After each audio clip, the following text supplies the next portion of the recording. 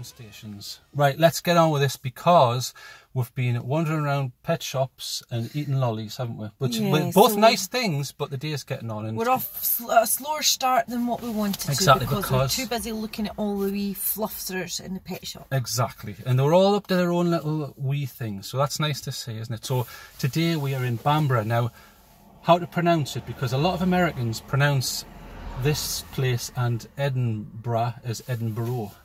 So did it Bamburgh and Edinburgh, which I can see why you do that, because if you look at it and you use the rules of English, you'd say, well, it says Edinburgh. Well, I was teaching a girl in Oban, an American girl in Oban, how to say Edinburgh. Where was she from? She was from Oregon. Oh, nice. That's up. That's the top northwest. Northwest. They were calling it Edinburgh, so I was saying it's called Edinburgh. Bra. As in your bra. Your bra, exactly. Edinburgh. But I can completely understand why you would pronounce it that way, and I'm sure we pronounce some American things, and the Americans say, "What the hell are you doing, you plonker?" But that's just a Scottish way of saying it. Edinburgh. Yeah. Edinburgh. And it's quicker Edinburgh. as well. You've got to say it's quick, and it's like a slight roll of your R's. Bra. Edinburgh. It's like I was watching a video, and there's a sauce called Worcester sauce. Now it doesn't look like that on the label, and this American was calling it Worcestershire. So she was putting all that effort in to pronounce all the letters there, and I thought, unfortunately, we just miss them all off and just call it Worcester. So save yourself a bit of time there. You get used to how you see things and how you read things. But anyway. So we're in Bamburgh. Bamburgh, exactly. Now I want to tell you a story. So are you ready for a story? How long? Well, as long as it's necessary to get the information over, unfortunately. Unless everyone else has the luxury of pressing fast forward, but you're going to have to put up with it. Right, okay. Because I want to tell you about someone called Grace Darling. Oh yeah, I've seen the museum. So exactly. Well, Grace Darling is famous in this area. So imagine this, right? 1838, probably around, I think it was around September time, early morning, she is looking out of a window. Now, normally that wouldn't be an issue, but she lived in a lighthouse with her dad. So you've got the Farne Islands here. So where we are is the northeast of England, and you've got the North Sea on your right-hand side, a massive stretch of water which is very cold, very deep cold water, and can be extremely treacherous, really, really bad. So we'll have lighthouses dotting the area to help ships navigate the best passage into ports and things like that because of the rocks. Now, because of that, she was living with her dad on, I think, the furthest away island called, off the top of my head, it's something like Longstone, because it's practically a piece of stone. So she's looking out of her bedroom window and says, "Oh, what's that?" A paddle steamer. This, and bear in mind, this is the 1800s, so you can't call it a helicopter or anything. It had smashed onto the rocks. Right, okay. And split in half. Bad news during a bad, really really bad storm. So she says to her dad, "We're going to have to go and help," because generally you would have lifeboats which would go out, but I think it was North Berwick or somewhere, and because of the weather, ain't going to happen. So because it would be too cliquey and wild, too dangerous. So her and her dad got in a rowing boat, a 4-man wooden rowing boat, right? And carefully navigated the wrong way around the islands to keep away from the bad weather, and they did about a mile. Imagine rowing a massive 4-man boat a mile. Her and her dad in horrific weather that had just nearly killed people, right? All the way around, and rescued some of these people. A lot of them were dead, unfortunately. And because of her actions... 3 cheers to Grace! Exactly, because of her actions, she was able to rescue 9 people. And the weather was so bad that the lifeboat couldn't even get back to the lifeboat station for another 3 days. There you go. So she's a hero, and here's a bit of top tip trivia. Queen Elizabeth even sent her 50 quid for her trouble. Hey, but in those days, think of that, in the 1800s, 50 quid. And she got marriage proposals from all over the place. Well, there's people saving people's lives all the time these days, and Queen Elizabeth... Well, you could argue that but you could argue that it's either a full-time job or it's easier. But that was an act of, she was only in her early 20s, that was an act of heroism. I think she should be proud of that. But unfortunately, there's a sad end. Do you know what she died of? Eventually died of tuberculosis, which is a horrible, you sort of end up coughing, and it's a nasty... respiratory thing, exactly. isn't it? Luckily, in this country, we immunise against that. Yeah. So there you go. So I just wanted to let people know about the area. Yes, there's a castle here, but Grace Darling is well thought of in this area. Grace Darling's a little darling. Exactly. In her 20s, rescuing all those people. Good for you, Grace. So we might even have a look at I know where her gravestone is. Right, okay. So I might have a look at that, and there's a little museum, so we'll have a look in there. So, northeast of England, we'll have a look at the castle and what have you. All sounds very interesting. Aye, and you were quite impressed as we drove in. You said, what a lovely place. Yeah, beautiful, very clean looking, lovely little buildings. The castle looks massive. We've not seen it. I think I've been there when I was a young girl, but yes, the castle and the drive down, you can see it because you're kind of high up driving down towards the castle, and it's lovely. It's really, really big, but obviously we're going to film it and video it, so you'll get to see. And you're pumped up for a lobster dinner. Yeah, I'm wanting lobster today. So we'll see if we can get a hold of that. So, right, let's get on with it, because I'm absolutely boiling. I know, it's warm again today. Right, bye-bye. Bye.